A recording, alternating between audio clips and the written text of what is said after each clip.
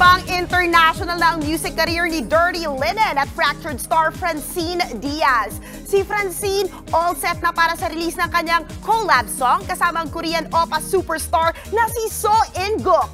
Ang tanong ngayon ng fans, kasama na ba or K-drama na ba ang next for Francine and In-guk? Narito ang report.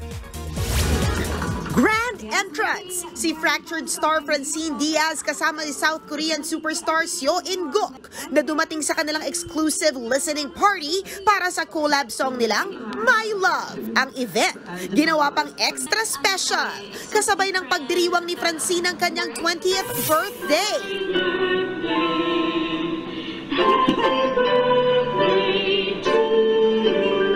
Paano nga ba nabuo ang collab project ng dalawa?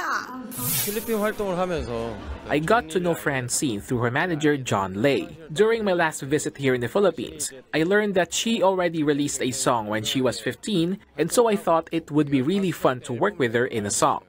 Ilan sa mga hit K-drama ni Seo In-guk ang Reply 1997, Doom at Your Service, Cafe Minamdang, at ang recent hit na Death's Game. Kaya naman hindi raw makapaniwala si Francine nung una na siya raw ang napili ni In-guk na makatambal. Baka kamukha ko lang yung gusto niyang ka-collab, but no da kasi he really wanted to do the collab with me. Thankful naman si Francine na sa kabila ng kanyang independent project, full support ang ka-love team niyang si Seth Fedelin at ang kanilang Franceth fans. Oh, I love them and na-appreciate ko yun kasi hindi matured sila mag-isip. Hindi sila nagalit na I am collaborating with oppa Seo In-guk. Hindi sila na nagalit na ibang guy yung kasama kong sa trabaho na to. Bilang pampa-excite sa upcoming song nila ni In-guk, pinusuan ng kanilang fans ang kanilang TikTok na ngayon may mahigit 20 million views na. Ang tanong ngayon, magko-collab na rin kaya sila sa K-drama?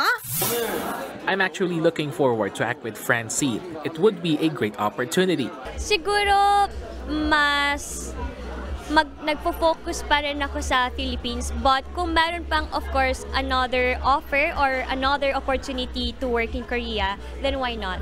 I hope to see more Francine in Korea as she enters into more endeavors, and I also hope to enter into more endeavors here in the Philippines to visit my fans more often. Lalabas na ang kanilang kantang My Love post-Valentine's this February. Thank you so much. Mga kapatid, ito po ang inyong K-Alaman Queen, Kalad Karen.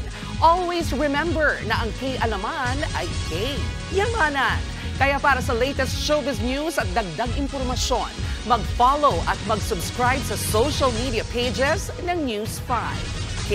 Okay?